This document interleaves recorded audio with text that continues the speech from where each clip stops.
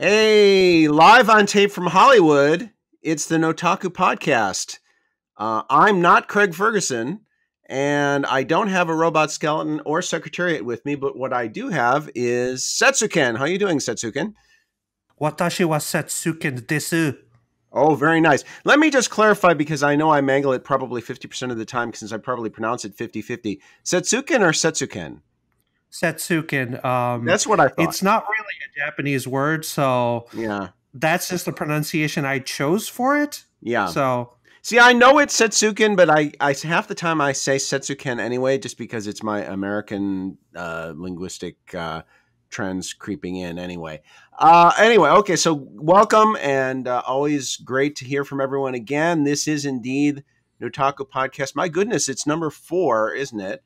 And we're growing. We appreciate the support from our audience. We're going to try to keep down our ums and you knows, at least I will. And it's great to be back with Setsuken, whose name I just pronounced correctly, and all of our listeners out there.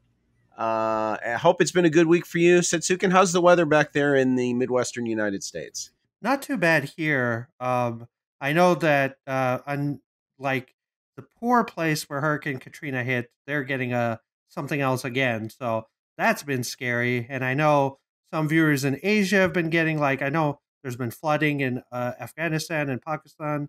So my heart goes out to all the people that were affected by the bad weather. I have been mostly okay, just kind of chilling. So yeah. Yeah, oh, that's good to hear. I mean, here it's just been the kind of normal, only even more so in the era of climate change, Japanese mushiatsui, hot, humid summer weather, which sucks, but we haven't hit, we're in typhoon season theoretically here. So something like what's happening with Laura down in the Gulf could happen here anytime, but nothing so far this season. In a selfish sort of way, I almost wish it would because after a typhoon hits, it inevitably gets cooler for a few days. But that's very selfish indeed because they cause a lot of trouble for people too. So anyway, this is indeed the Notaku Podcast, and we want to start this week as we like to do now with a little bit of feedback from some of our listeners.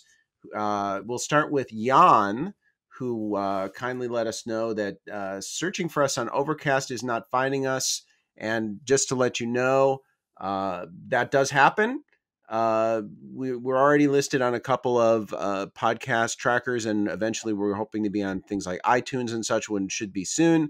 But it does take a while for the name to be indexed and this come up in searches and such. Is that not the case, Setsuken? Yep. I finally submitted stuff this past week, so we're in review on a bunch of places: Spotify, iTunes, like you mentioned, Google Podcasts. So once those get approved, and they did get validated, so once they get approved, we should start popping up on feeds and searches and all that stuff. Which will be great. And again, though, for finding us wherever you're finding us, be that on YouTube, wherever it is you're finding us, we definitely appreciate it.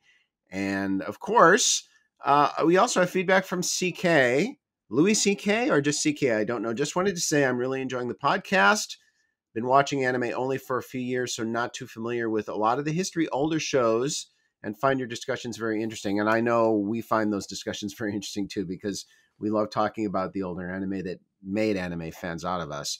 And again, he mentioned specifically not keeping up on anime news himself, or herself, and I enjoy hearing that segment as well. And I think the news segment has proved to be a very popular thing, very useful as a service for people who don't have the opportunity to read Anne or Crunchyroll or wherever the news stories pop up every week.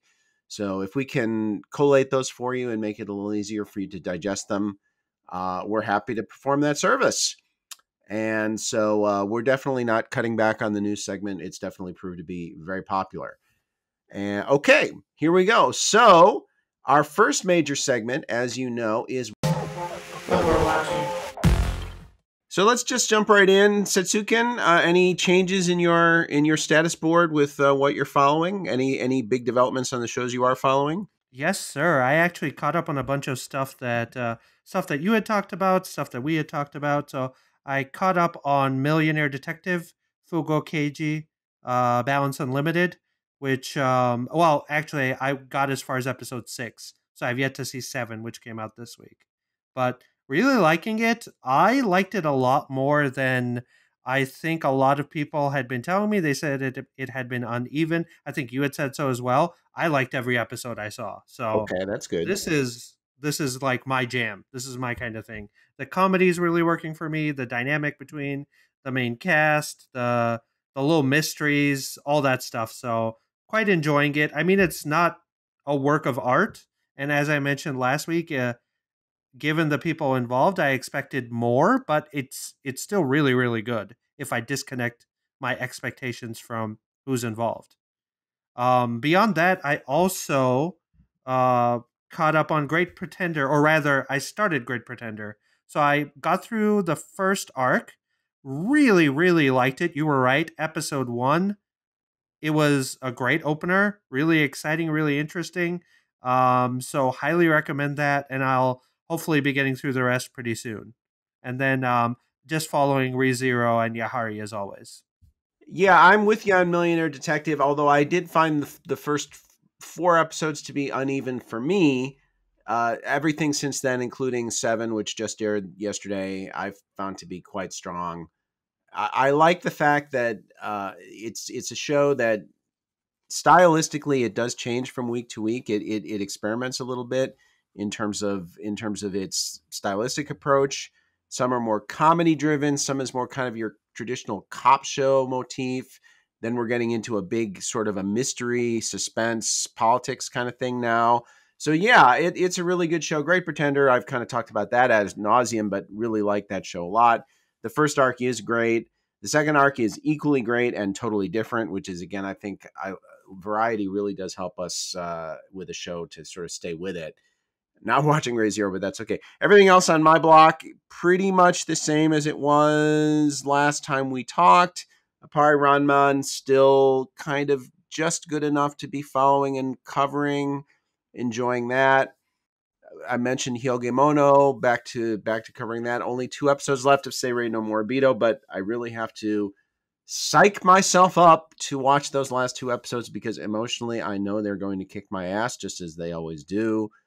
And that's, yeah, I've had a lot of commenters on my site saying, how come it's taking you so long to watch Seirei no Moribito? And I'm like, well, I don't want to feel sad. So I know those last 2 episodes they will make me they'll absolutely they'll leave me for dead by the side of the road because they always do. So I will watch them, I will cover them. It remains my favorite anime series of all time, and we could talk about it in news, but I'll just throw a quick note in here now. Just, it is official now.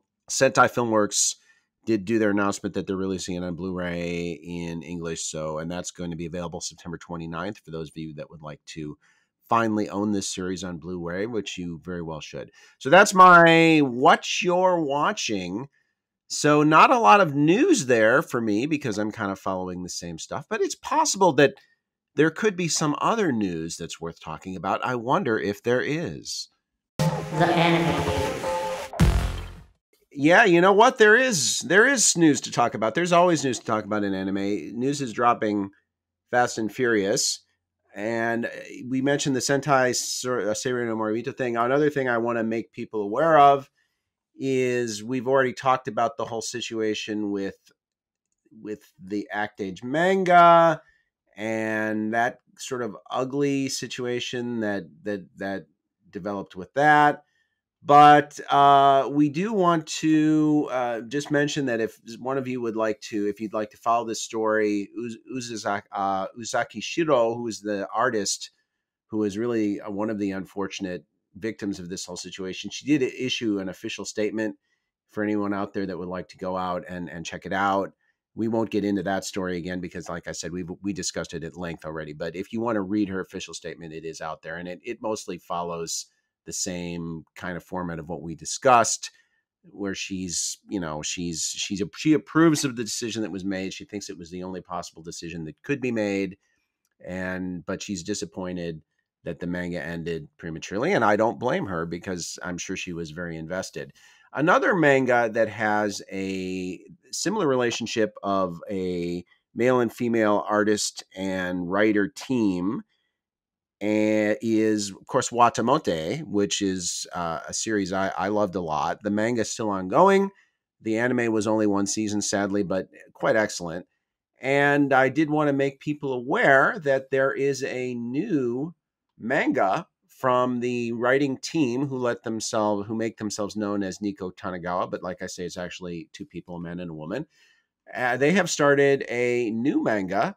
This story comes to us from Alex Mateo at Anime News Network, and Watamote's Nico Tanagawa launches new manga, and the new manga is called Kaihin Shugakuen no Shuri Haru, and it's set in a boys' high school dormitory.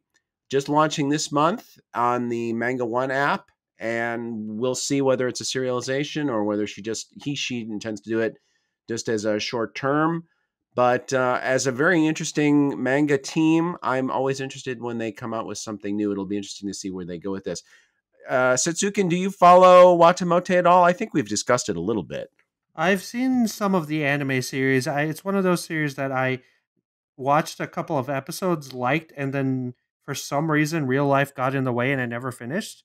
I might just jump straight into the manga for this one, just because it's been long enough that I can just, I'm divorced enough from the anime, as excellent as it is, and since it cuts off at a certain point, I might as well just jump into the manga. But this story excites me a little bit. It seems very similar in style, just from the way the main artwork is in the article. The main guy seems like he's got one of those interesting faces that Watamote had in its original series as well. So excited to see what they do with the boys' dormitory setting as well. Yeah, it's different enough in theme. If it becomes an ongoing series, it'll be very interesting because, Watamote is a great series, primarily from the teenage female perspective, although there are a couple of male characters, including the brother. But it'll be interesting to see how they handle it going at it from a male perspective this time. Watamote, again, it's very interesting if you have any kind of personal connection with someone in your family or close friends who deal with social anxiety or depression, which I have not personally, but I have family members.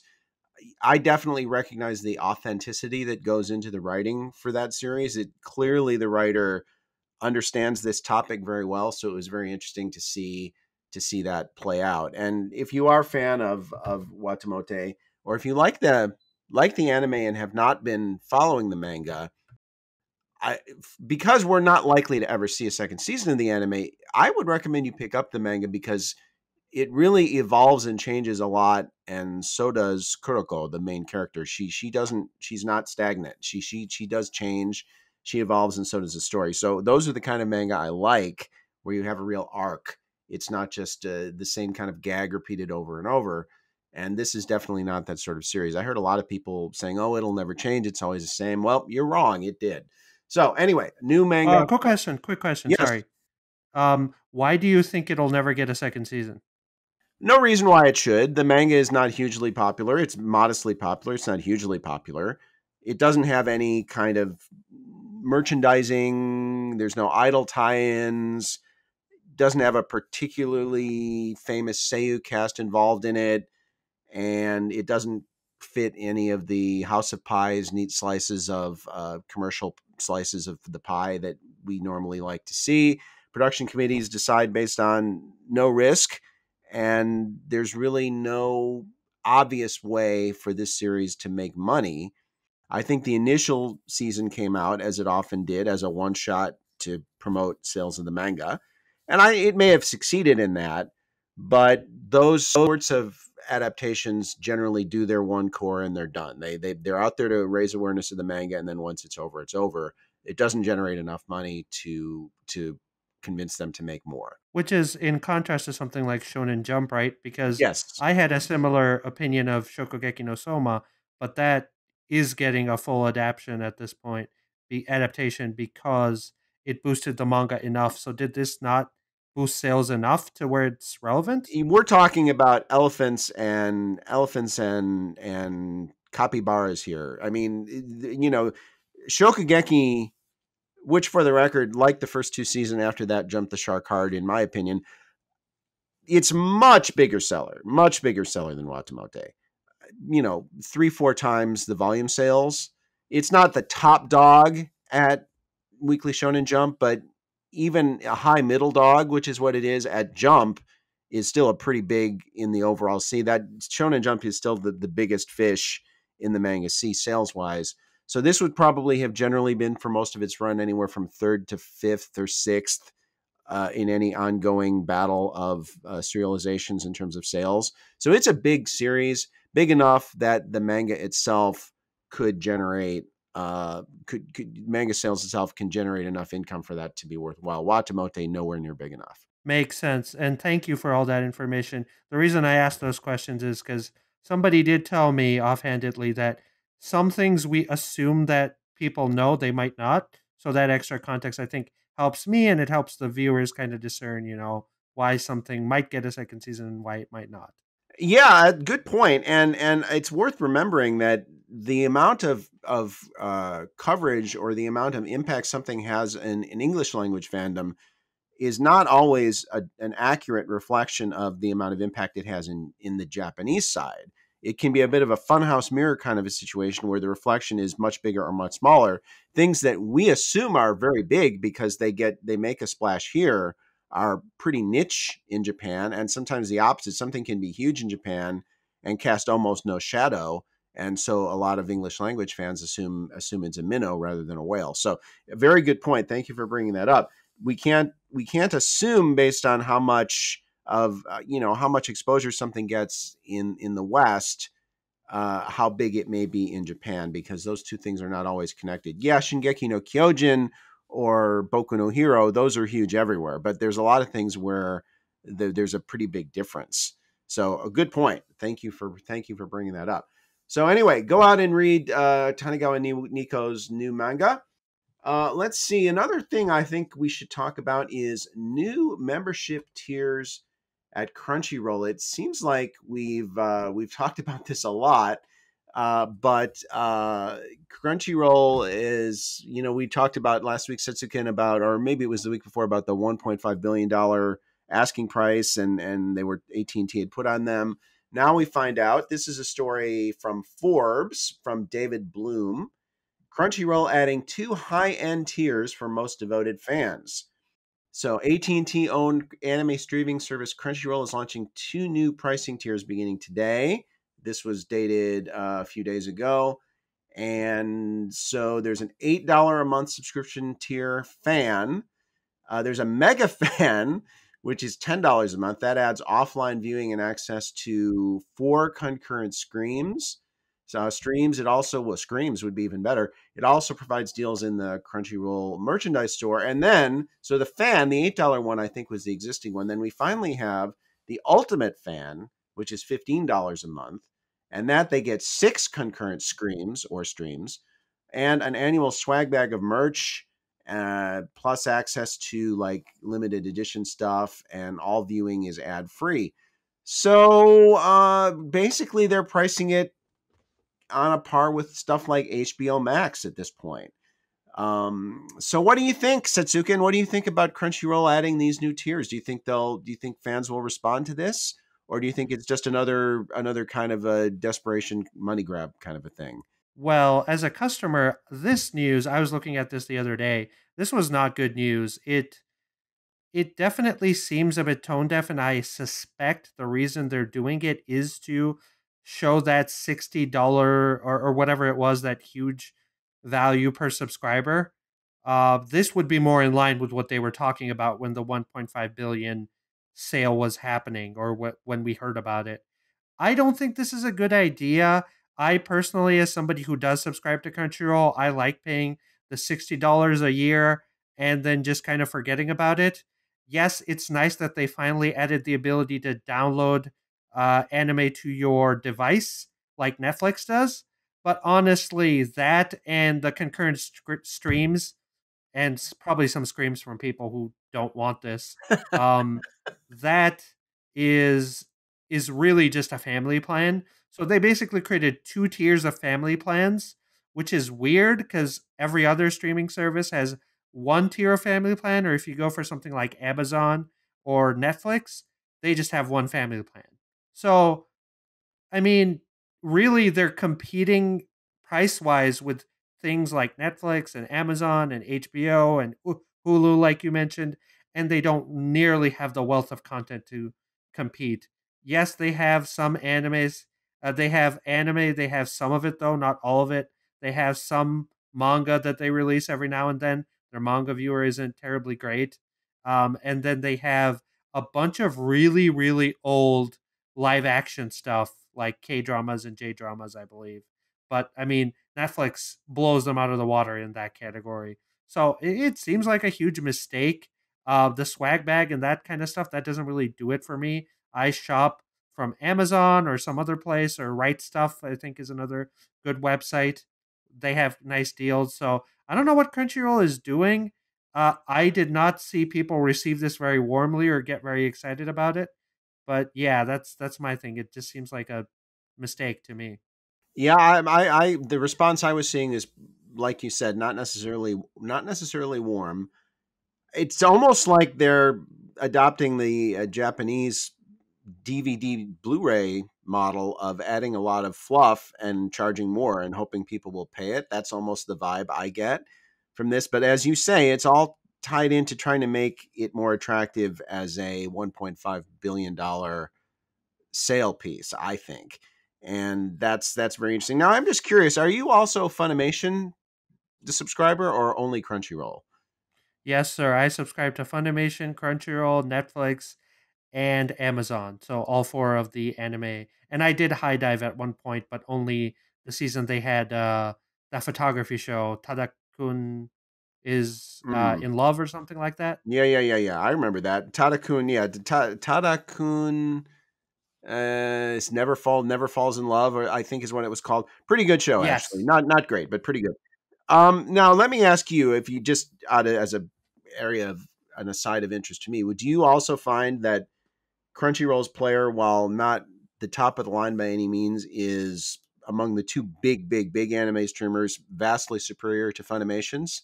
It is superior. I think that there's different issues with each. So I primarily view anime on my big TV, and that's connected to my PlayStation 4 or through the internal like TV app. So for that, I think Crunchyroll and Funimation are both about the same. Crunchyroll's a little better, but there's weird stuff that happens. Like sometimes a simulcast will say that it's out even on the title screen, but when you go to view the episode is missing, and so you'll have to wait a couple of hours for the episode to update. I remember when Attack on Titan and some of the bigger shows were airing, the episodes would just their app would just go down entirely. I think for Funimation it was the same thing. Dragon Ball Z, when it came out, it would just crash their servers. So issues like that, I think, is why they get a bad reputation. And for Crunchyroll specifically, they just released their new player last year after using a really outdated HTML5 one for years and years and years. So from the tech side, yes, Crunchyroll is like 2% better than Funimation, but not by much. Okay, fair enough. Actually, if I were Crunchyroll in the marketing team there, I think what I would be doing is whatever level, whatever tier people have to get rid of the Boruto ads. I think just market that, and you'll sell millions of them. Just say, just pay this much, no more Boruto ads, and I think people will go full force. Okay, so Crunchyroll gets more pub from us, and always interesting to follow what's going on there and ongoing in the future. There's other things we could talk about with Crunchyroll too, with like their translators but again, that's a rabbit hole. Maybe we'll talk about that a little later. On to some happier news, a series we've briefly touched on here, Kanata no Astra Lost in Space. This is a story from My Anime List, from Tsubasa Lover. Whether that's Captain Tsubasa or Tsubasa Reservoir Chronicle, I don't know, but thank you, Tsubasa Lover. The 2019 award, this was for the Science Fiction Award, Seiyun Award, and the Best Animation Award went to Kanata no Astra, the 51st Saiyan Award. So congratulations to Kanata no Astra. It's a series I really liked a lot, and one of the things I talked about Setsuken last week with certain manga, one of which I may be discussing even at some point this week, but is a series that is exactly the right length. It's not too long and it's not too short. And one of the things I love about Kanata no Astra, both as a manga and as an anime, is that it's a series that's not too long, it's not too short. It's exactly the right length, which I love about it. And the manga was quite popular. It could have gone on longer. It probably would have kept selling, but the mangaka knew exactly what he needed to do, and he finished it when he was ready to finish it. It's a great short series that happened to be a perfect fit for an anime of about 15 episodes. And very smartly, the anime team used a little bit of trickery. They managed to talk the production committee into giving them a double episode in there, and then they mostly got rid of the OP and EDs. And as a result of that, they squeezed about 2 extra episodes worth of content in, and they managed to give it an adaptation that fit like a glove. So a really good series, just a great classic, old school, big-hearted anime sci-fi with just the right, to me, just the right combination of genuine emotion, danger, and also kind of goofy, innocent humor. So congratulations to Astra. And I think you're a fan of this too, aren't you? Yes, sir. I loved Astra. But before I get into that, I did want to say, Subasa Lover, do you think he just likes wings? Because Subasa is wings in Japanese, right? Oh, it seems possible, but given that it's MAO, I'm going to guess there's probably a connection to one or the other of the more anime manga specific Tsubasa. But who knows? You could be right.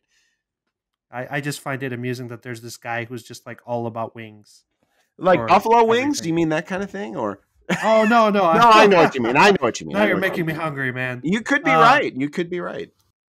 But as for Astra, I love that show. It was so we've talked about this before. Sci-fi is a genre that just doesn't get enough in it these days in terms of anime. Manga, definitely, there's still, I'm sure, a lot out there. But as primarily an anime watcher these days, I miss sci-fi. I miss space anime, anime set in space. So it was really, really, really nice to get something like this, and it was a nice merger between, I think, the old sci-fi and some of the newer stuff, the high school uh drama comedy stuff, but like not toned up to 11. So it was very nice, and I'm glad it got some awards. I'm honestly a bit surprised it did. I liked it, but I also kind of got the vibe, and this is maybe a east versus west thing like you said earlier, but I got the vibe that not many people saw it or viewed it that highly in the US. And to another earlier point you made, maybe it was because it was on Funimation and not one of the other services. That's possible. The places where I follow commentary and such for anime, which would be, places like my site or Lost in Anime or even like Anime Suki, something like that. I would say I saw a fair amount of discussion on Kanata no Astra, so I got the sense that it was modestly popular. And it's not like Tokyo Ghoul or Demon Slayer in Japan. It's not like huge, but it is quite.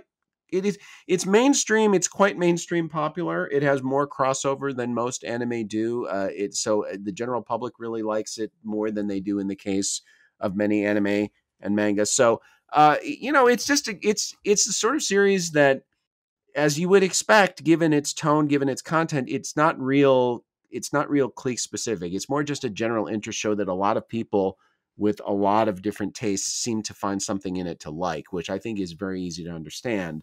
And I one last point I would make with regards to anime sci-fi, there is obviously, as you said, with manga, there's still plenty of sci-fi because manga is the Pacific Ocean. But even in anime, there's a fair amount of sci-fi still, not as much as when it was the dominant genre, but there's a fair amount of it. But there isn't a lot of space anime. And I'm thinking of stuff like, Uchu no Stelvia and, stuff really kind of classic, old school space anime. And there isn't as much of it as I'd like, and I do miss it. I miss it a lot because even before I became an anime fan, I was a sci-fi fan. I mean, that's the stuff I was reading from the time I was in grade school. I was reading Asimov and Bradbury by the time I was 10. So I'm a huge sci-fi fan from way back, and I love especially space-oriented anime sci-fi. So I wish like crazy we would get more of it. It would be awesome if we did. Okay, so congratulations to Kanata no Astra, and let's talk a little bit about another series I really like, and I think you do too, which is Hataraku Maou-sama, which started out as a light novel, still is a light novel. Got a manga adaptation that was quite popular, and eventually got an anime. And we can talk about the news this week. The news is from our third co-host Rafael Antonio Pineda at Anime News Network. The Devil is a Part-Timer manga nears climax. So the manga adaptation is finishing on September 26th. And I don't see any specific mention in here of the light novel finishing. So maybe the light novel itself is going to continue, but the manga is finishing on September 26th. You're a fan of this series too. Yes, do you like The Devil as a Part-Timer? Yes, sir. And actually, I heard this was a couple of weeks ago, but I heard that the light novel did end, or at the very least, it resolved the core pairing question. You know, the Okay. coupling thing, Okay. and people were not happy. I don't want to spoil anything, Well, I don't know. but as is often the case with stuff like this, people were very, very angry, and I think there was a lot of vitriol that was being thrown at the author of this light novel, and Interesting. so some people said, it ruined the whole show for them and stuff like that, and so yeah, it's interesting that the manga is ending now because that thing happened a couple of weeks ago. I think it was before we started doing the podcast again, and so it'll be interesting to see if the manga takes a different route with regards to that, because that does sometimes happen. The light novel will go one direction, and the manga adaptation or the anime may sometimes take a different route. That's exactly what popped into my mind when you said that. I wonder now if that is indeed the case, whether the manga will take a different route. As just for the record, the manga is by Akio Hiragi, and the light novel is Satoshi Wagahara. It is one of my favorite light novel adaptations that ever made it to anime, certainly in the modern era. And what I would actually just wanted to briefly ask this question, that series sold really well. It was like five figures, like 11, 12,000 per volume, as I remember, on Blu-ray and DVD when it came out. And it really, really surprises me that never got a second season.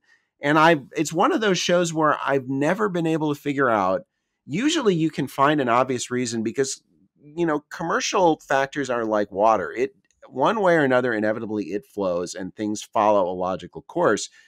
And this not getting a second season of anime is not logical from a commercial standpoint because it definitely made money in the first season. It's definitely popular. Do you have any theories on why this series did not get a second season? I honestly don't. I remember reading an interview of the light novel author, and he was mentioning to fans how he was kind of tired of being asked about this. He Hmm. said that it was something above his pay grade. So he said that he did not resist this, and he said he was trying his best to finish the story and stuff like that, and that he definitely wanted there to be a second season, but he also mentioned that this wasn't something that was up to him. So that was, I think, a year or two ago or a couple of years ago. I know a bunch of YouTubers did some videos on this and they Hmm. quoted that interview, but nobody knows. And it's been one of the big mysteries of why exactly that happened. Yeah, another one that pops to mind, and it hasn't been quite as long, so it may be that it's still coming, although it's been longer than it should have been. Is Gekkan Shoujo Nozaki-kun, which was another anime adaptation, this time of a straight manga, which was very popular, sold very well, critically very well received, and no second season. So another one that kind of makes no sense. You could look at something like Hozaki no Reitetsu and say, oh my gosh, why didn't that get a second season? Well, it eventually did, and it eventually got a third. But the reason it took so long is because it was a Wit show, and Wit, as chronically, was overworked and took a long time to come out with second seasons of stuff you expected them to come up with second seasons of. And eventually, in fact, Hozaki shifted to another studio. Dean, if I remember correctly. So, but there was an obvious reason for that. There's no obvious reason for this, and indeed no obvious reason with Nozaki-kun uh, that I'm aware of.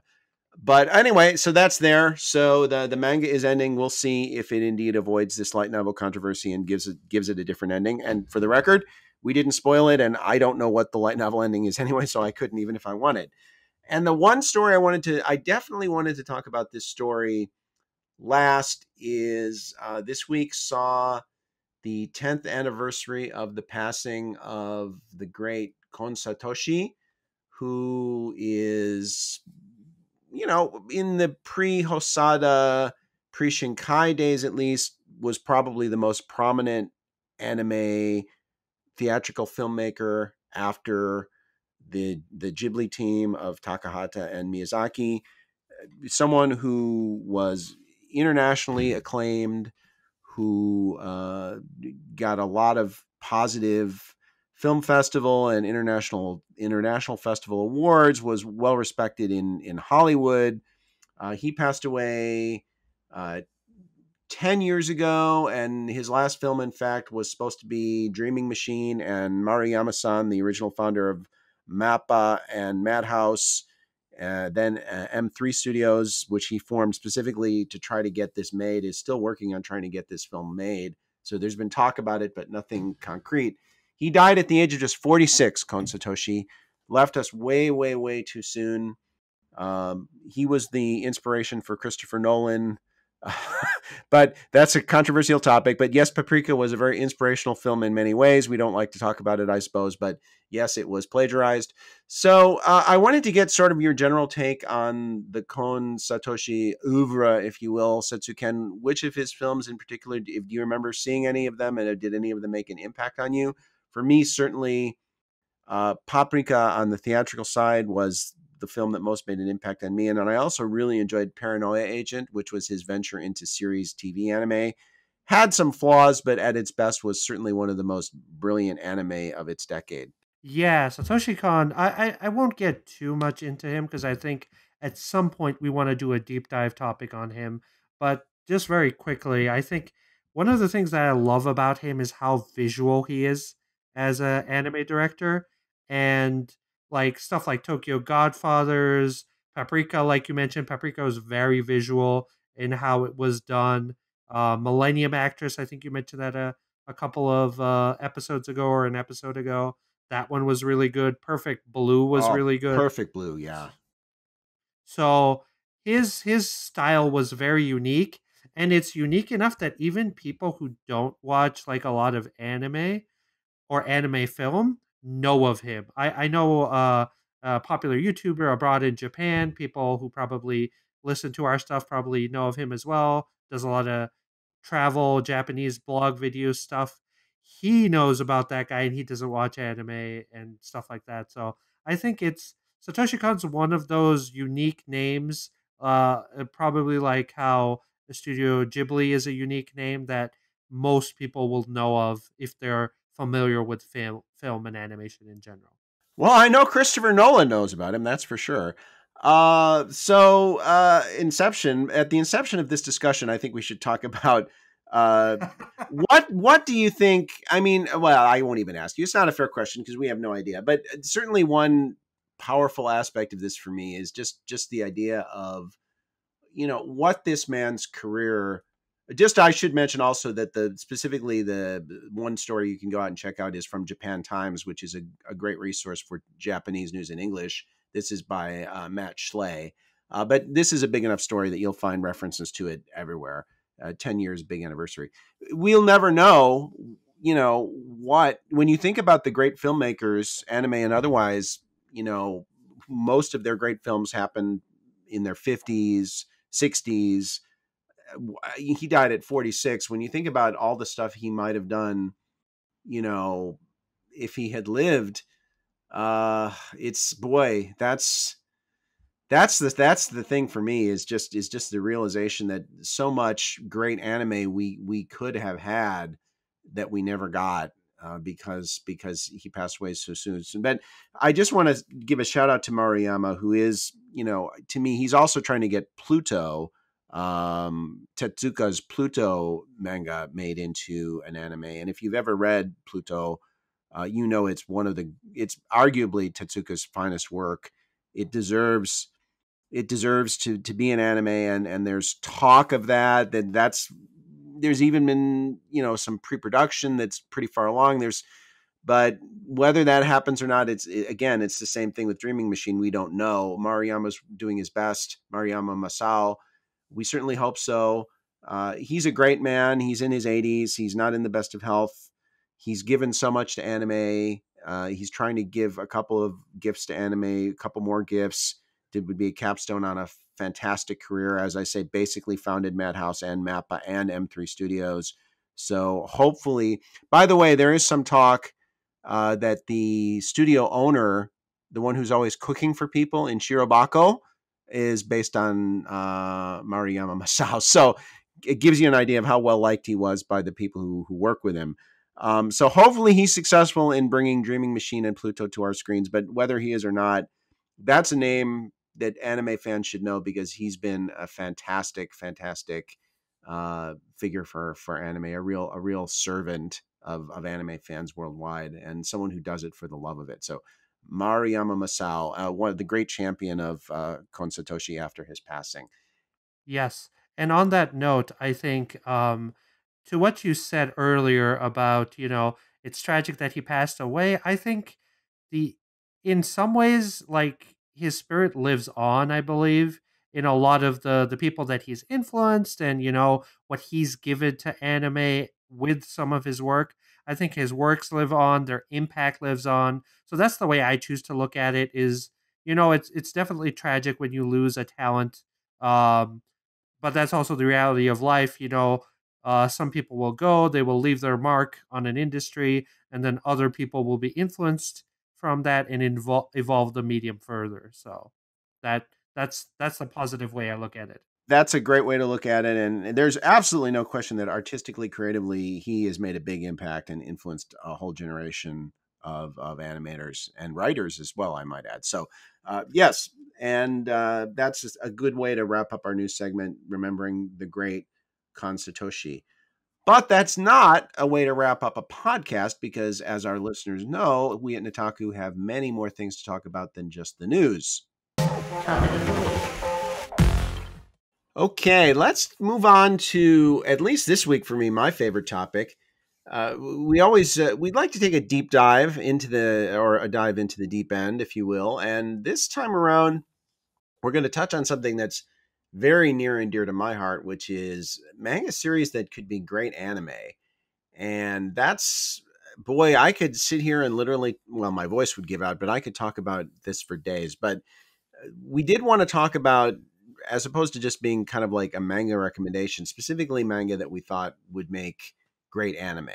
And what with so many light novels being made into anime these days, this is an even more both relevant and maybe a little wish fulfillment topic for us. But especially, we do have a lot of manga titles that we love that we think would be terrific in the anime format. And these could be current, these could be older. We had no influence over each other's selections here. We just said, let's pick some titles that we really want to talk about and go with it. So I'll let you go first if you don't mind. And which manga that would make a great anime would you like to talk about first? So I'm going to talk about what is probably my favorite and probably my most tragic manga of all time, because it got canceled, which is MX0. And this is by the guy who did Pretty Face, Yasuhiro Kano. And he's coming out with a new manga soon. But this was probably my favorite manga by him, and it's a very interesting show, and it's kind of like a Japanese version of Harry Potter, I feel like, except the main character in this manga does not have any magic powers. So he ends up in a magical school where everybody's learning how to use magic and stuff like that, but he actually does not have any magic powers, and he has to get by in this school and not get caught, and it gets more interesting than that. But this was this actually ran in Shonen Jump, and it ran for, I believe, 90 or so chapters, 99 chapters. And then it was canceled unceremoniously. It didn't do very well in Japan, but every person I've talked to who's read this has absolutely loved it. I think in the West, particularly, this would do very, very well. It's got romance, it's got high school comedy, it's got all the boxes, I think, that would make it popular perhaps today, more so than it did back then, because back then, yeah, there was stuff like To Love Ru and stuff like that, but romance and more off kilter stuff was just not popular in Shonen Jump, I suspect at the time. I don't know. I've always been racking my brain as to why this got canceled, because I could just see anime, anime, anime on this one. Did you ever read MX Zero, Guardian Enzo? Wow, I have to say, this is really an interesting one to me because I instinctively don't think I've ever even heard of it. It brought up no when I heard the title. I brought up no immediate recollection for me. I have to say also to Shueisha, canceling it at 99 chapters, a serious dick move there. Not to even think I have a 100 chapter milestone. Um, that's very interesting.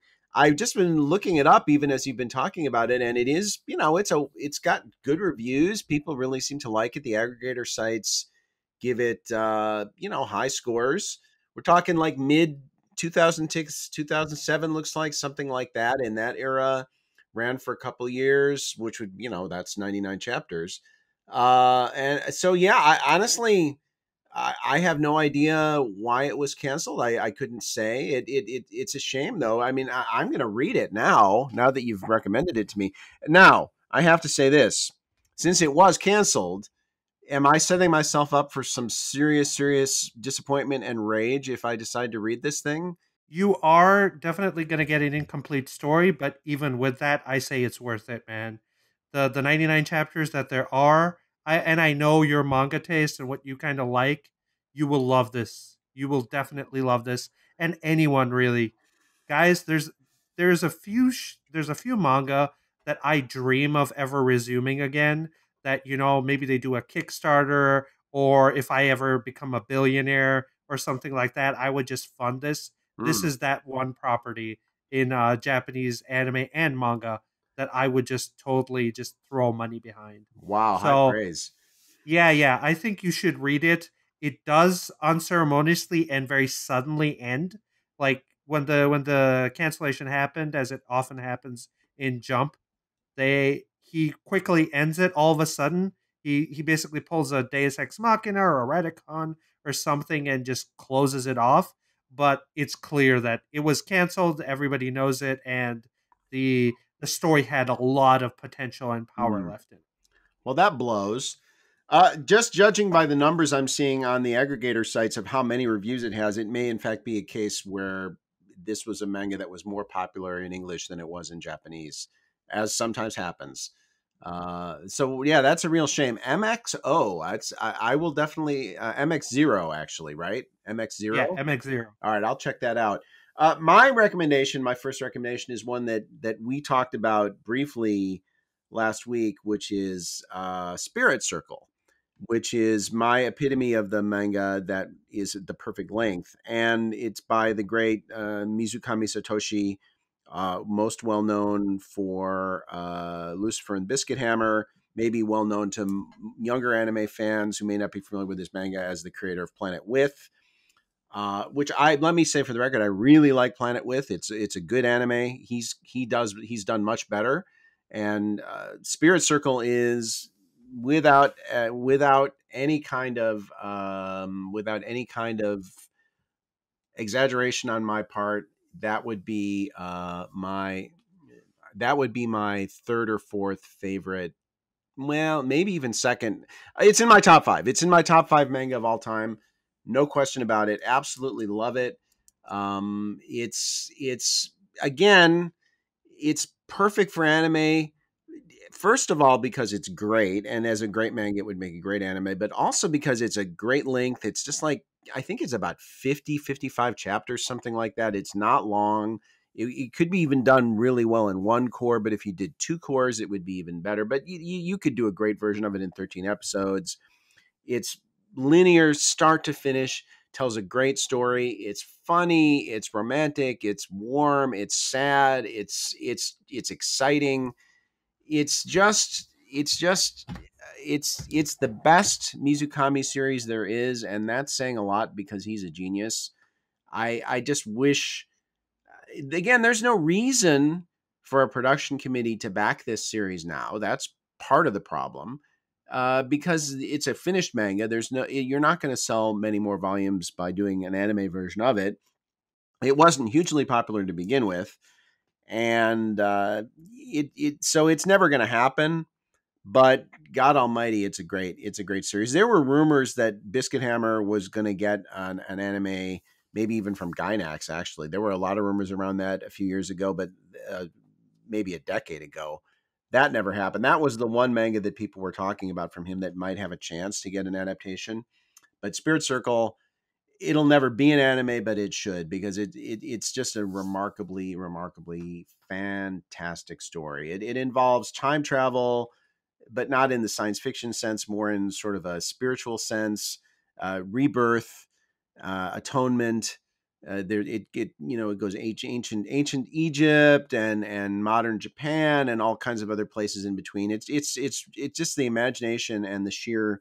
The thing about Mizukami that I really love is he's a very humanistic writer. He is a great believer in the decency of people, but at the same time does not cover up the capacity of people for cruelty and shallowness, which makes a very interesting tone for his works. So, Setsuken, I don't think you've read this one, but to you and to any of our listeners out there, Spirit Circle, highly, highly recommended. Yes, I actually did go back after you mentioned it last week and looked at some of the artwork. And one of the vibes I got from it is it reminded me of the unnecessarily 50 episode long series Twin Star Exorcists, just in how the cover is and how some of the Gosh, yeah, and the reason I mentioned that is not because I'm equating it to that, but from a very outsider perspective, I'm surprised that Twin Star Exorcist got 50 episodes and this series, which looks in some ways even more interesting, didn't get an anime adaptation. And I think while Twin Star Exorcist didn't do well, they did see something in it where they gave it 50 episodes and half of that was completely anime original. So, I mean, I think my hope for these kinds of manga is there will come a time when anime is in decline, like we've mentioned. Sometime it'll happen. It'll burst. The bubble will burst, and when that happens and everything collapses, I think when anime makes a revival, it might go back to the well of older series. Like I think Parasite got a adaptation at some point, very very late, and I think this might as well. And that's always my hope with manga that have finished, are really good, but that haven't been tapped into. yeah, and we have seen almost a counterintuitive trend in the last 3 or 4 years of stuff like Ushio and Tora, and Parasite and other stuff like that, older series getting anime as out of the blue, which I almost feel like is kind of an obstinate reaction among certain older members of the anime production community, maybe rebelling against this massive trend towards light novels and isekai and other things. So who knows? Maybe you're right. I do think Parasite, for example, as an example, was a significantly more popular manga than Spirit Circle, but it could happen. You never give up hope. I think the reason Twin Star Exorcist got 50 episodes is because it's the same thing we talked about earlier. It's just a much more popular manga to begin with. The manga sales on that were really good, and I think that's why it got a long adaptation. But who knows? Anything can happen. Okay, so MX0 Spirit Circle, back to you. What's your next pick? So the next one I'll mention is Until Death Do Us Part, which ended. Let's see, when did it end? Ended a while ago. I actually never finished. It ended in 2015, but I actually read through most of it, and then I think it was at the point where scanlations were the only way to consume it, which is fan translations of manga. At the time, it was not licensed or anything like that. So that one is about a blind assassin He's basically like, if you've seen the Marvel character Daredevil, he's like Daredevil in that he has this like hookup thing that allows him to see directly through his retina. He sees 3D models of stuff, and he's a kind of a gangster, blind gangster dude that can do all these crazy things. And he ends up having to protect this girl that has like precognition powers. So she's a so that whole thing, it's a very action packed manga. Mm, There's lots of cool action scenes. There's a bunch of different like enemies and groups that he has to kind of survive, and there's a cool bunch of side characters. It's a seinen or a seinen, however you say that. I always get it wrong, but it's an adult uh, story, and it was actually illustrated very amazing artwork by a guy named Double S. He's a Korean artist, mm. and just this is a beautiful manga. It's not super deep, I wouldn't say. Like, this isn't something that you would watch. It's more like, I would say, Great Pretender. It's got like action. It's a thriller, and it would be very fun as either a bunch of movies or OVAs, or like a very high budget like 13 episode series by Madhouse or Mappa, or maybe even Studio Wit. But everybody wants their manga to be adapted by Studio Wit. Well, there you go. And I think this one has a better chance than either of the titles we've talked about so far, because you've got a writer there who's I think a little better known, and who actually did Spriggan, which I think is a quite a well known and popular manga. That in fact, wasn't there a remake? There was an ONA or an adaptation of that many years ago, but I think there was a recent wasn't there a recent announcement of a Spriggan anime, a new anime of that coming out? I thought there was. I think David Productions or somebody like that. I could be wrong, but I'm pretty sure that there is another Spriggan anime on the docket. Or Yeah, I at least, think they made a film in 1998. but I think That's all there's I know. yeah, I think there's actually talk of a new Spriggan anime series, if Oh I'm yeah, not you're right. By mistaken. David Production. Yeah, I did not know that. and I don't know if you're as big a fan of Spriggan as you are of this one, but it's the same author, and that's got some penetration. And if that anime does well, then I think that bodes well for his other titles. I think we saw that with Ushio and Tora, eventually leading to Karakuri Circus getting an adaptation. Kind of a misguided one, but that's neither here nor there. So that one it's an interesting choice.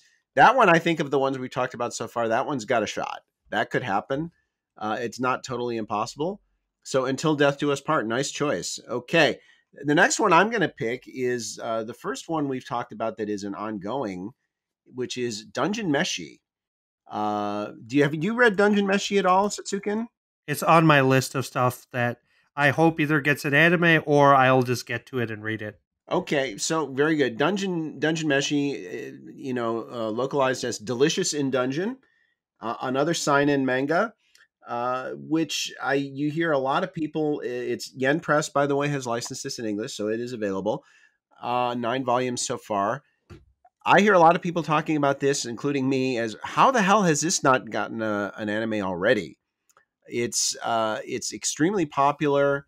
It's extremely critically praised. It's been nominated for several awards, and so it's got the Book of the Year award, or one of the Book of the Year awards a couple of years ago. It's a very interesting manga, and I love it. It's Ryoho Kui is the mangaka. It's about a dungeon scenario, all kinds of interesting twists, but basically it's an interesting cast of characters, almost like a D&D party, if you will, a halfling and an elf, yada yada. But the human Elias, who's more or less the leader of the party, is very much of an oddball, and one of his obsessions is eating monsters. And so it's got a very interesting, cat girls and dwarves, and the halfling character who is a hilarious guy named Chilchuck, who I love. It's just, it's a really extremely funny, very smart. And if you ever were going to apply the word quirky to a series, this series is quirky not squared but cubed. It's extremely quirky. It's a really fun series, beautiful artwork.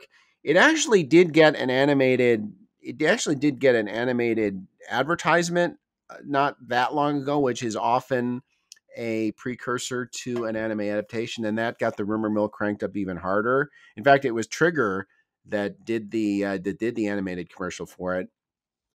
It's a fun series. It sells well. People love it. It's popular. It gets lots of critical praise. It's visually interesting. It's episodic. Uh, why this isn't an anime? Again, I can't. I have no idea. I can't figure it out. But Dungeon Meshi, Delicious in Dungeon, a really fun series. Again, among the ones we've talked about, this is one I think it it definitely has a shot to get an anime. I would say it's inevitable, but then again, it's so surprising that it hasn't happened already that I'm not going to jump to that conclusion. But it definitely should happen.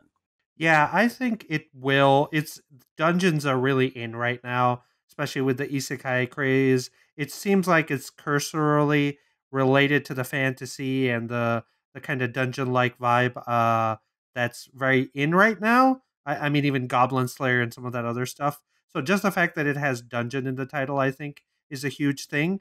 But beyond that, I have a question for you on this. Sure. Would you want Trigger to animate this? I would take an animation from anybody but Shaft at this point. I'd be thrilled to have it. But Trigger would not be my first choice. Yeah, I was gonna say, looking at the manga and the artwork, it just doesn't seem like something. Well, they did do what was that magical girl show? They did do that, but it just doesn't seem like their kind of thing. They're too bombastic and weird, I would say, and I feel like this is something that a more like maybe a JC staff or something with a proper budget could do a lot better with. Yeah, Little Witch Academy probably I'm going to guess is the one you were referring to. Yes, Um, yes. Trigger Trigger is a little too snarky and smarmy and self-referential for me, and that to me is not a good match with the humor in Dungeon Meshi. It is weird, but not in the same way that most Trigger anime tends to be weird. I've warmed to Trigger a little bit. I thought Gridman was really a good show, and I didn't dislike BNA Brand New Animal. That was pretty solid. But I would love to see this. I mean, I'd love to see Wit do it. Wit would be my first choice, but Wit, as we know, is chronically never able to keep up with demand anyway. Another one I think would be great for this would be Kinema Citrus, who does the Made in Abyss adaptations, Yes. who started off as a kind of almost a spin-off of Bones. But yeah, even somebody like JC Staff, just a good, JC Staff is not a platinum studio, but just a good, straightforward, very traditional, anime studio that they can do fantasy. They can, I think JC Staff would be fine. A1 Pictures, again, they would be fine for this. Um, and if it's Trigger, it's Trigger. I mean, like I said, as long as it's not Shaft, I'd just be happy to have an anime. But they would not be my first choice. No, they would not. Okay, so anime, get right on that. We need a Dungeon Meshi anime and make that happen stat. Okay, and what is your next pick, Setsuken? This will be my final pick because I Okay. just didn't have any more. I don't read as much manga as you do. But going off the dungeon theme that you kind of set up for me quite beautifully, the Dungeon of Black Company. And this, I would say, is probably the one that I think has the biggest shot of being made from my perspective and the most commercial viability because it is an isekai. It's a manga though, it's not a light novel. It's an isekai, but it's an isekai that does a really interesting riff on the classic idea. The riff here is that it's about a rich billionaire guy, a guy who basically is like one of those Silicon Valley people who's been able to like invest in stocks and do all this stuff and basically hit it rich. And as soon as he does that, he basically gets transported to another world and he has to start in a dungeon at like the lowest slave labor level. And it's about how the economics of that world work and how he wants to get up to the top again and how he actually has never worked a day in his life, so it's a very very interesting and off kilter concept. And the isekai thing is like as most smart ones are, it's just a device to explore much more interesting themes. There's classism in there. There's economics. There's the whole concept of like dungeons, which I think something like Danmachi is done with, like how dungeon could spawn its own economy. A dungeon could spawn its own economy. So all of that, I think, and with how popular that stuff is right now, I'm surprised at like 5 or 6 volumes this hasn't gotten that have been translated. I don't know how far it is in Japan. I've read it in hard copy book form. That this hasn't got an adaptation. Have you read or heard of this, Guardian Enzo? I've heard of it. I haven't read it because until somebody I trusted like you gave me that kind of recommendation, it's not the sort of series based on the description that I would necessarily get into. But let me just say this. Let me first ask you a question. Are you sitting down? Yes. There was an anime adaptation announced for this at the end of June. Oh wow. Okay. So Well, here's the congratulations. Omedetou gozaimasu. Yay. The Dungeon of Black. Yeah, it's getting an anime. Yeah. I'm not surprised. So this is one of those things where, wow, I need to pay more attention. See, guys, this is why we have the anime news segment, because even I will miss things that are hugely important. Yeah, it seemed like the kind of so I'm not like crazy about this, but I think it would work well as an anime. This isn't like my MX0 moment, but or even like a ReZero season 2 moment, but I think it will do well. It will be interesting, and I think for people like you that have been on edge, maybe watching the first episode will convince you to maybe take a look at this property. Well, see, I thought that was great. See, that was a moment. It happened in real time. I was able to deliver some good news. I'm always happy to be able to do that. And yeah, so I don't think there's too many details about this yet in terms of like when it's going to air. But there was an announcement that I think end of June. Yeah, there it is, June 30th. Dungeon of Black Company TV anime confirmed. So, and I will say also that Mag Garden, where this is published, Magikomi, is a website that does a lot of. This is a web manga, generally, correct? It's a web manga. I think it is. It might have started that way, but when I read it, it was a proper manga with like a hard copy volume and Okay, in really good Japanese art. or in I English. believe so. Okay. Well, anyway, Mag Garden is a respected source for quality manga. So I'm glad we had this conversation because now I will check out the anime when I see it on a preview, and I might not have otherwise. So I'm very glad that happened. But there you go. So here at Notaku, we deliver the good news. We get results. We ask for manga to be anime. Not only do they get adaptations, but they get adaptations predated by a month from when we're asking. So there you go, or 2 months. So so there you go. We deliver. Now, hopefully, we can say that about the other shows on our list. The last one of which, for me, I was going to say YKK Yokohama Kaidashi Kiko, which is maybe my favorite manga of all time. But since that already got an OVA, I decided to DQ it, and I'll go with maybe my second, or as I said with Spear Circle, maybe my second or third. Definitely in my top 5 of all time, Vagabond. And Vagabond, I did research this some time ago, so I know this to be true, is the top selling manga in terms of volumes sold that has never gotten an anime. And Vagabond, of course, is by Inoue Takehiko, one of the greatest, along with Mori Karu, I would argue, one of the greatest currently working mangaka in terms of just pure artistic ability. And his other most famous work is Slam Dunk, which is, of course, did get an anime. And he is well known for taking hiatuses, and Vagabond has been on hiatus 5 years, maybe. It was 2015 or so when the last chapter came out. He says he's going to go back to it. We'll see. He is actually back working even on Slam Dunk again, I think. And I like Slam Dunk a lot. I'm a basketball fan, but Vagabond to me is his masterpiece. It's sold 82 million volumes worldwide. One of the best-selling manga series of all time. Won the Osamu Tezuka Cultural Award. Won the Kodansha Manga Award. It couldn't be any more well respected. And yet it's not an anime. And it's very interesting that it's not, because people have said, oh, maybe Takahiko Inoue doesn't want to let them make an anime because they're afraid. And he said no. And he literally said this in an interview a couple of years ago. No one has ever approached me about making an anime out of it.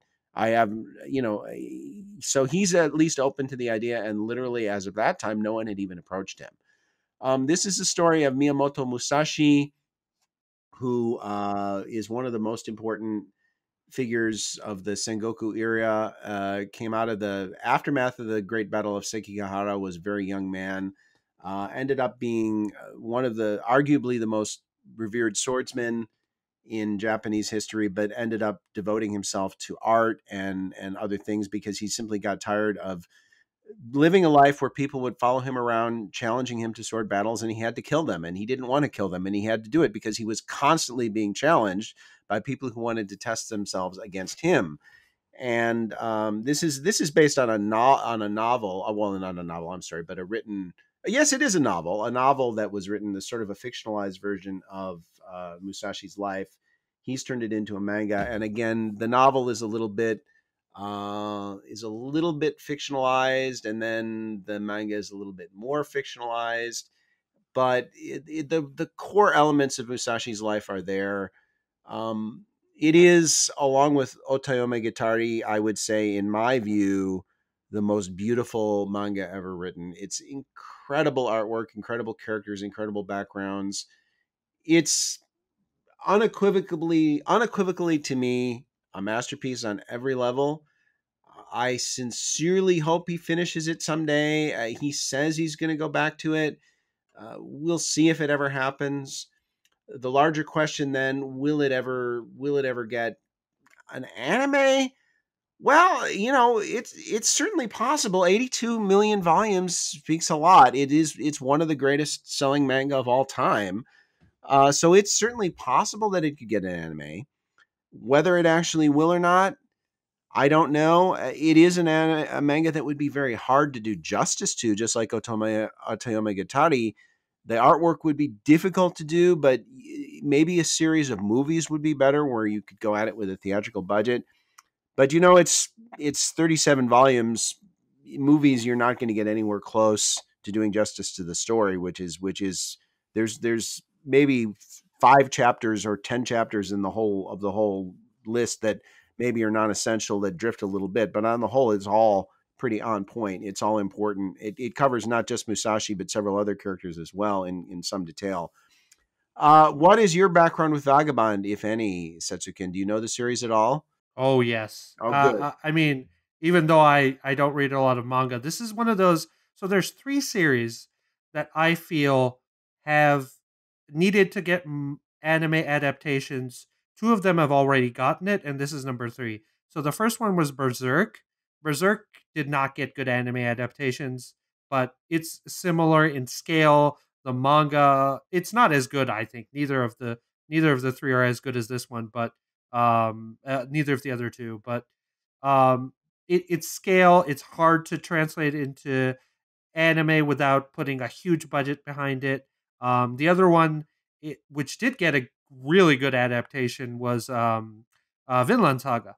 So Vinland Saga, and then Vagabond is number 3 for me as a series that I just hope because Wit tackled the impossible task of handling Vinland Saga, which I thought they can't make an anime of this. It's just going to be too difficult to do it with the large scale battles and the artistic stuff and how deep and adult the story is. I think this story is less, in some ways, less hard to sell to people, but I'm still very much not surprised that it's not gotten an anime adaptation. The subject matter is probably so important to the Japanese as well. Nobody probably wants to risk messing it up. So I know recently in video game land they came out with a video game called Ghost of Tsushima, which is all about samurais and stuff like that. And a lot of the Japanese game developers are like, this game is amazing. It was made by a Western developer, and they're like, this should have been made in Japan. It feels so Japanese. It feels so authentic, and I think the samurai and that specific period and all that stuff, that is my suspicion for why this hasn't gotten an anime. It would be a very difficult challenge, but maybe with Netflix or Amazon, I my money was on maybe Amazon funding this back when they were still greenlighting big cool projects. One of those two big players, maybe, because I think Netflix has already dabbled in samurai shows. I feel like they could just, greenlight a series and then just keep going with it, going with it, going with it, and maybe, it'll give them the returns that they expect. But yeah, you need serious money to even attempt to try this. Yeah, in some respects, I think that it makes it even more puzzling because we see Sengoku is such a hugely popular subject setting for anime. You think, like you said, I mean, you think that would be an easy sell, but I think it is an intimidating manga from the perspective of adaptation, both because of its length, because of the incredible detail in the artwork, because of how revered the subject matter is, because of how revered the manga is, and even the original novel, the original Eiji Yoshikawa novel that is revered. So, yeah, it's intimidating. It scares people. I understand that it scares people. I think Netflix. I agree. They would be a good call for this because I think this is something that could be very popular in the West if you made an anime out of it. This is something that you could easily see be popular on Netflix. You could see it be popular on Amazon. You could even see it being popular on Toonami, on Cartoon Network, something like that, Adult Swim, whatever you want to call it now. Uh, American Western audiences, French audiences, they would love this. And it is a manga, I think, that does have a fan base in the West already. I think a lot of Westerners know about this manga. It is licensed, of course. So yeah, this one, it would be a big bite of the apple. Wit would be a great choice. Even Production IG. Uh, Yes, Production IG is a who good it one. basically is Wit, but two different sides of the same coin. Somebody like that, you're not going to go to Studio Dean or Perot and say, or JC Staff and say, hey, great, do this, or you'd end up with Berserk, and that would be a crying shame. This needs to be a big time studio. It needs to have a big name director, and it needs to have a lot of money behind it. But if you could put all those things together, if someone was willing to take the gamble, and we know anime is very risk averse right now, that could be big time. I think you could make that money back. I really do, and it's good to know that Inoue is willing to at least listen if somebody approaches him. But until somebody approaches, we'll never know. So there you go. That's our topic this week of a manga that would make great anime, and Lord knows there are many, many more where those came from. Yeah, I think we should do several volumes of this in the future, and maybe our listeners can let us know if they like this. And if they read any of the manga, then they should definitely comment and let us know, and we'll talk about it as we love listener feedback, right? Yeah, we absolutely do. Okay, there you go. So, what? I wait now. What is? I hear listeners in my ear right now saying, "What's that? We didn't get enough manga this week." Well, that's good to know. Okay, as you requested, more manga. This is something, as opposed to our deep dive, not specific to manga that make anime, but just my manga recommendation corner for this week. I like to do these when I host because there's so many manga I want to evangelize. And the one I want to talk about this week is a manga called Watashi no Shounen, which is localized as My Boy, and it is in fact licensed in English by Vertical, and there are 6 volumes of it available. That which is fantastic. You can read this in English. You can read it in the original Japanese, and the author on this is Hitomi Takano. And this is a manga. I don't instinctively say, oh, you have to trust the aggregator sites. But if you do go and look at where this is reviewed on aggregator sites, the reviews are great, and there's a reason for that. The reason I tell you that is because you may read the synopsis, or you may read the first chapter or two, and you may say, it's not for me. Don't. So Watashi no Shonen is a story about an adult woman and a young boy Starts out about 12 years old when the series starts, and there are a couple of progressions in there, not to spoil, but it takes place over a good period of time. But it's not an age gap romance, and it's not icky, and that's not what it is. It's a story about uh, two lonely people who connect and who have gaps in their lives that the other person helps to fill. The boy is kind of forgotten by his father, who dotes on his brother, and there may be some other issues there. And this is a woman who's kind of struggling to find herself and hasn't had any kids. She's about 30 when the series starts. So read and don't judge is my advice with Watashi no Shonen. You'll immediately be struck by how beautiful the artwork is. The artwork is fantastic. That's a given. But the story itself is also fantastic. It's much deeper than you would think, but judging by the description. And it goes into this. Both characters are very, very strongly developed. And then there's a core of sporting characters who also get a lot of development. But basically, it's about these two people and their relationship and them as individuals and society and how it judges such things. And it's ongoing in Japan. It's, I think, about 8 volumes in the original Japanese and 6 volumes of which have been licensed in English. Could conceivably get an anime someday. It's not impossible. I think the despite the fact that the anime or the series is much more than people might assume it is, they might scare off anime a little bit. The fact that people may say it's controversial, blah blah blah. I hope it does get an anime someday. It's not a bad seller. It does pretty well. It's already been nominated again for Manga Taisho and such things. So it's possible.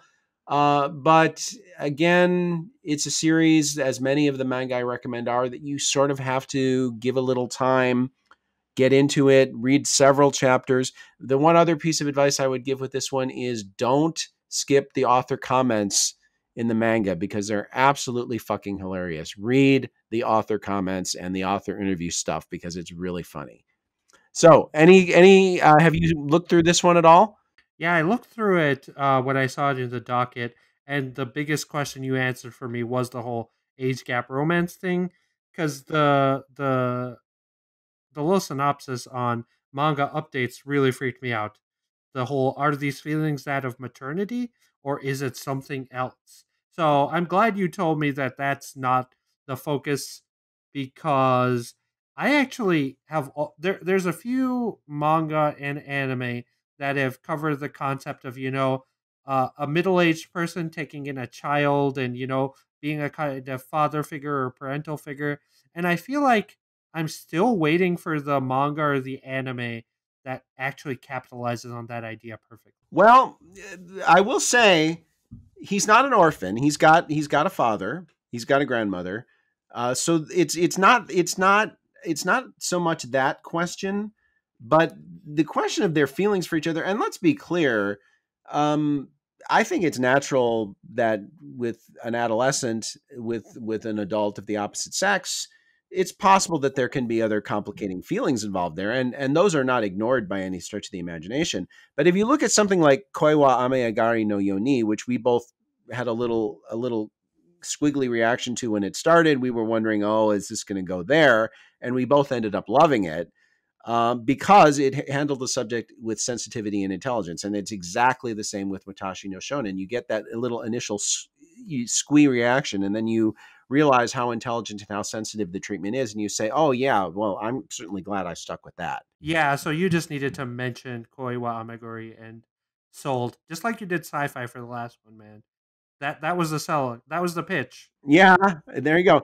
There you go. And also, and just realize too that Koiwayame Agari, she's 17 when that story started, and he's 12 with this one. So there's a definite difference in the focus in terms of where the potential romantic element could play into it. It's definitely not the same in that sense, but it's a complicated and beautiful and deep relationship between an adult and a teenager, that does not get lost in tropes and cliches and titillation.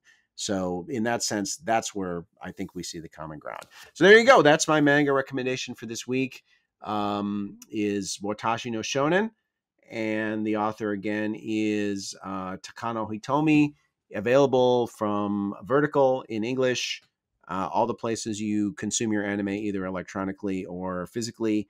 And I encourage you to go out there and check it out. And yay, Enzo gets to talk about manga again. That's always a good thing. So, okay.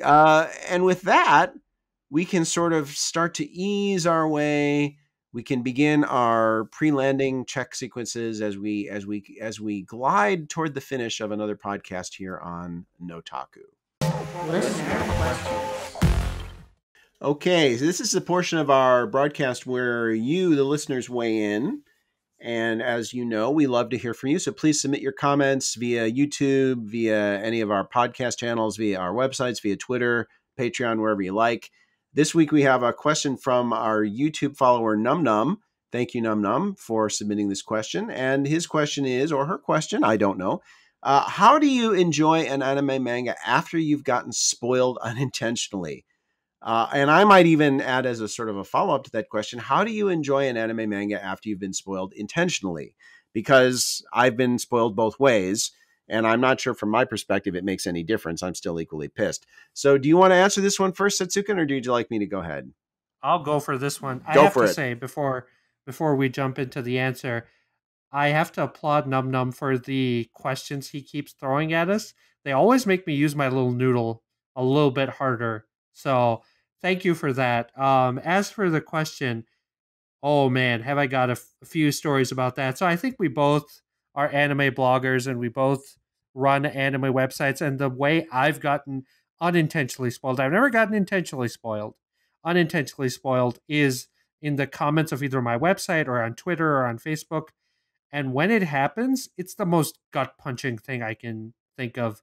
I was blogging Fairy Tail, and when the first season ended, and before the second season came on, somebody just came into the comments and wrote the entire story for the next arc, spoiled everything. And then somebody did it again in the second series when they spoiled a big reveal near the end of the series. So when that happened, it just ruined so much for me. I don't think I enjoyed the anime or the story as much as I would have. Some of the things that were supposed to surprise me just didn't. And I tried my best to kind of imagine how I would have reacted to it when it happened. But honestly, there's no cure to it. People do that. People who spoil things for other people deserve a special place in hell. It's just a really jerk move. And I have not found a great way to deal with it. I just kind of have to live with it. And you're like, bad stuff happens in life. So that's been my situation. What about you, Guardian Enzo? Yeah, pretty similar story. I mean, both through LIA and Random C. Random C is that's a spoiler. That is an absolute spoiler minefield there. I've gotten spoiled that way, and Twitter, don't even get me started. I basically feel like I have to just turn off Twitter. If there's anything I don't want to get spoiled on, I just feel like I have to leave Twitter behind. So, I remember like very specifically with Hunter x Hunter when I was covering that, which I was covering all the time at LIA and eventually at RC as well. There were some big things I got spoiled on, like for example in the Chimera Ant arc, Gon's portion of it, and what he did at the end of in order to facilitate. I won't spoil it for you, the audience. I know you know, but what Gon did at the end of that arc to develop himself to the point where he could do what he wanted to do, which is a pretty big reveal. And of course, there's people out there who think, oh, the anime series. Well, of course, that was never in the first anime series, but they think, oh, this happened years ago in the manga. Of course, everybody knows it. Well, f you. No, we don't. And I intentionally fought hard to keep myself as unspoiled on Hunter x Hunter as I could. And I think one of the things that people really liked about my coverage of that series, some people hated it, some people liked it, but the ones who liked it, I think a lot of them liked it because I was giving unspoiled commentary on it. I was, this stuff was hitting me for the first time. So to be spoiled on something like that, it's rough. Now, Hunter x Hunter is a great enough series that I could still find plenty that absolutely enraptured me about it, even knowing that. But there is no hot magic button you can push to say, oh, I'm going to cancel out the irritation and disappointment I feel over having been spoiled and enjoy it just as much. No, depends on the situation, depends on the series, depends on the spoiler. But generally speaking, when you get spoiled, be it unintentionally or intentionally, it does deflate the experience somewhat. And that's just the way it is. And unfortunately, as webmasters, one of the things we have to do is patrol our comment sections for spoilers so that other people don't get spoiled, because that's part of our job as, if you will, the gatekeeper. I know that's a loaded word, but one of our job, let's say the catcher in the rye, we have to try to, as we can, to protect our website readers from being spoiled by comments. So sometimes in the act of doing that, we get spoiled ourselves. And that's happened to me on more than one occasion, but I have to take that shit out. It's a shame. It sucks. I have learned, like I say, if I'm watching something where you just get the feeling that there's a big cliffhanger or something big is coming and you sort of know it, I just tune out Twitter at least. So at least I don't get spoiled there, because Twitter is absolutely death for spoilers. It's just because people just go out on their timelines and they just think, oh, I've seen it. I can talk about it. Well, there's a lot of time zones in the world, and people DVR stuff and they watch it online and they stream it at their own pace. I'm not, it's not, I'm not gonna say it's wrong for people to tweet out their feelings about something like that, but it does suck for those of us who see those tweets.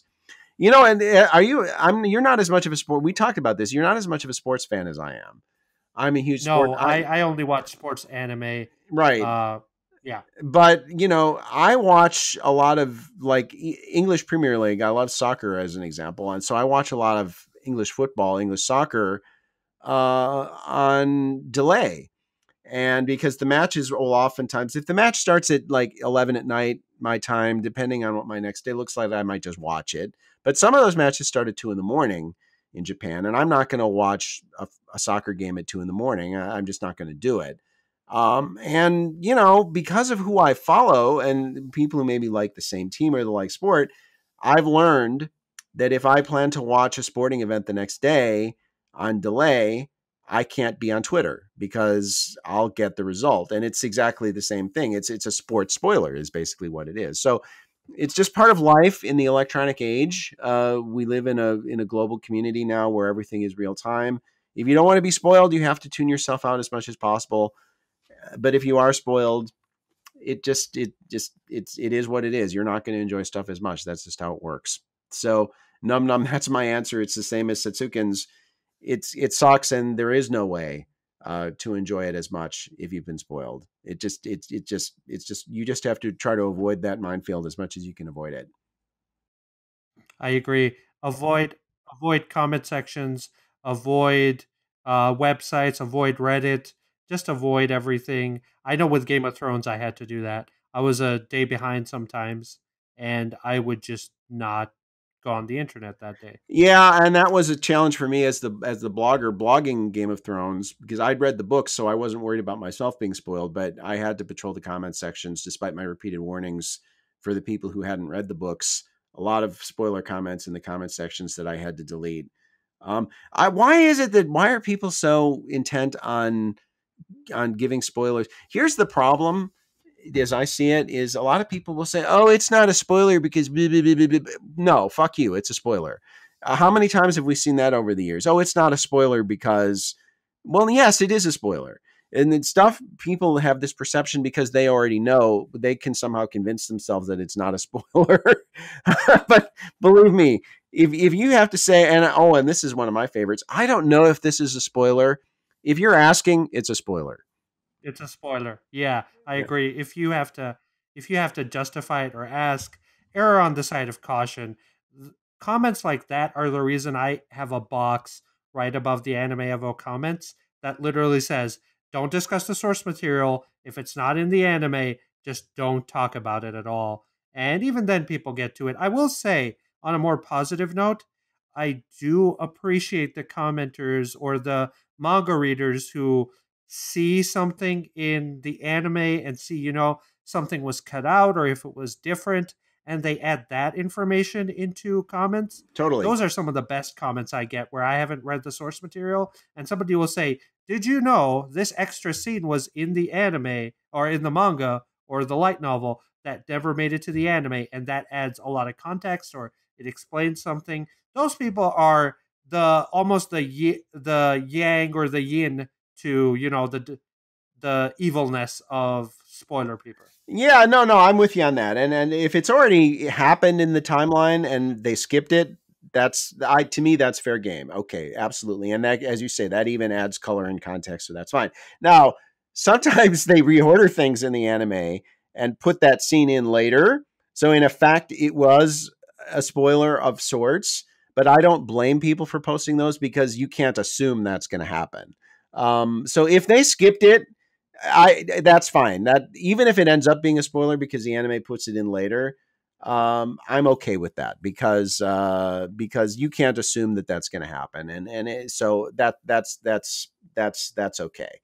There you go. So thank you, Num Num. We appreciate that as always, and we can again say submit your comments via my Patreon, patreon.com Guardian Enzo. You can submit them on the YouTube channel. You can animeevo.net or animeevo.net. Yes, I'm forgetting all of a sudden. Yes, anime-evo.net. Anime-evo.net or lostinanime.com or lostinamerica.net or either of our Twitters at Setsuken or at Guardian Enzo, all one word. We love questions. Submit your questions.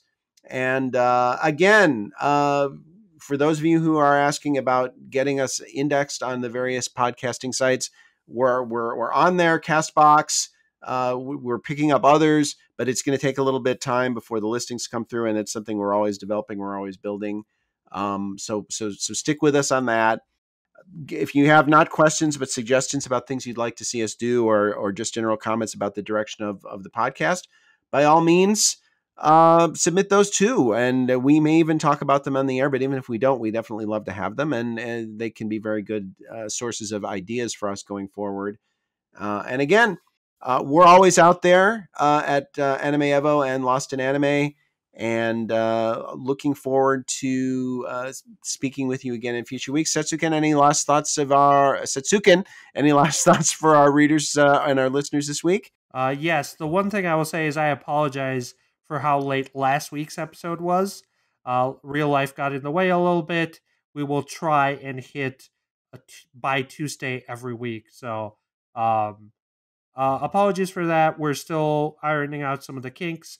And thank you to everybody. We're getting more subscribers. We're getting more views. So continue to do that. I love you all. Okay, there you go. And best Kinks song, Waterloo Sunset.